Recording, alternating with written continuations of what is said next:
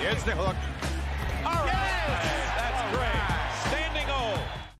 Hornets have shot over 50%, actually over 53% in each of their last 2 games. But both those games ended up in losses. McDaniels along the baseline, rocks the cradle, and finds the reverse. Point guard spot last season. PJ spits it out to Rozier, the former Celtic. One Duke Blue Devil against another.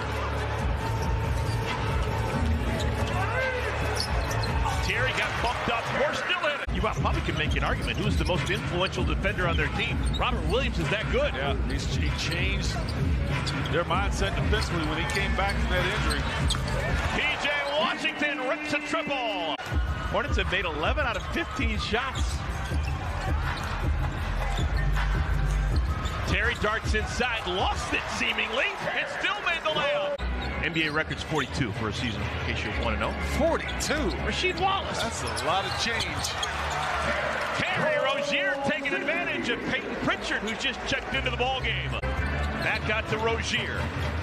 Terry spent his first 4 seasons in the NBA with the Celtics, and he hits a tough leaner. Sidestep.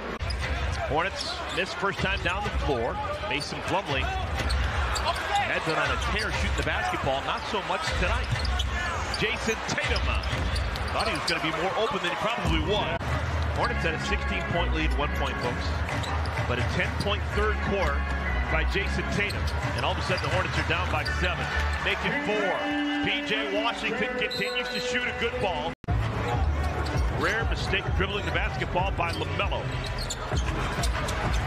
Terry, a contested 3. Oh, man. Hornets had a 16-point lead at 1 point. Score the goal, Terry Rozier. Gotta get that internal clock set. Get your body moving early. Terry Rozier, another chance for an and 1. Degree of difficulty off the charts.